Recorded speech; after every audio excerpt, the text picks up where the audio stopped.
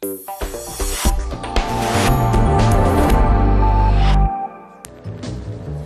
the Institute for Lightweight Structures and Conceptual Design in Stuttgart, engineers and architects are working together to come up with innovative concepts for building.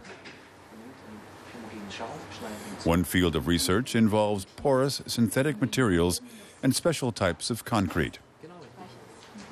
Currently, the team is testing a new type of concrete inspired by bones, which are both lightweight and sturdy.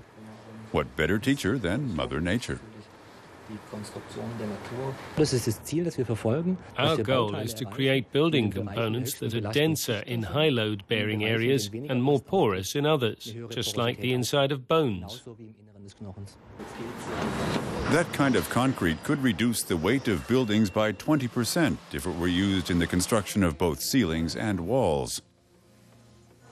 Lightweight buildings could look like this: transparent houses in which it's never too cool nor too warm.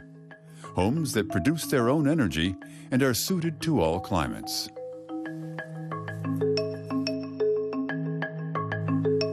This is the vision of Werner Sobek.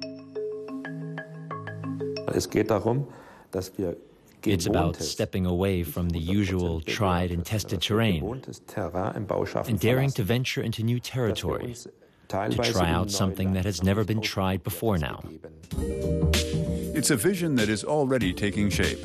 For instance, in glass panes that adapt to light using fluid crystals. Windows that can be adjusted to control the amount of light and energy they let through. They could be used to filter out infrared radiation or warmth. Clever architecture constructed with innovative building materials.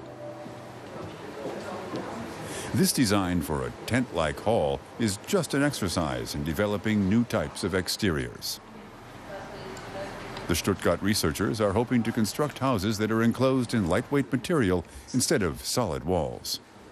If we can do this now, then it's possible to imagine a house with a fabric facade rather than a plaster one. And materials are already being coated with photovoltaic cells, which means they could produce electricity. We could give buildings an entirely new set of clothes.